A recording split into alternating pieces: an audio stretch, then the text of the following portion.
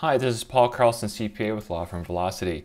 In this video, we're going to run a work in progress report from ProLaw.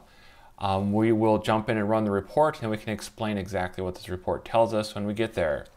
So from the home page, we're going to click Reports.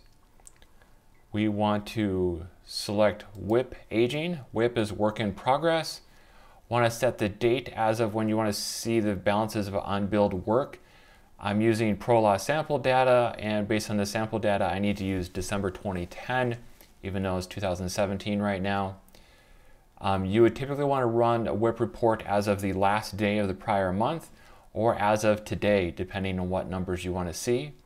So with the date set, we're going to start the query, and from here we can preview the report.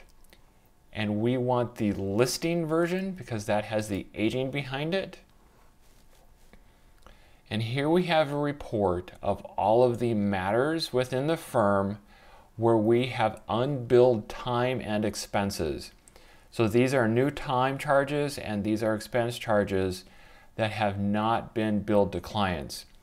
A different way to think of this is pre-receivables, that this is accounts receivable, and for some reason we're not getting the bill out the door, and the longer the bill doesn't go out means the odds of collecting go down, and this is just cash that the firm needs but we're not billing it for some reason.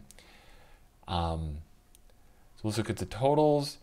So what you would want to, as a management tool, you want to follow up with anything that's in the over 30, over 60, and over 90 column.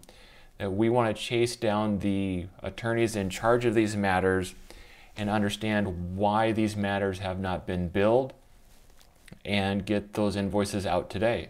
To print the reports, we can use print icons, we can change the print layout, or we can export this report into Excel or PDF. And with that, that's how we run a work in progress report from ProLaw. If you need any help with your law firm's accounting, please check us out at Law Firm Velocity. Bye.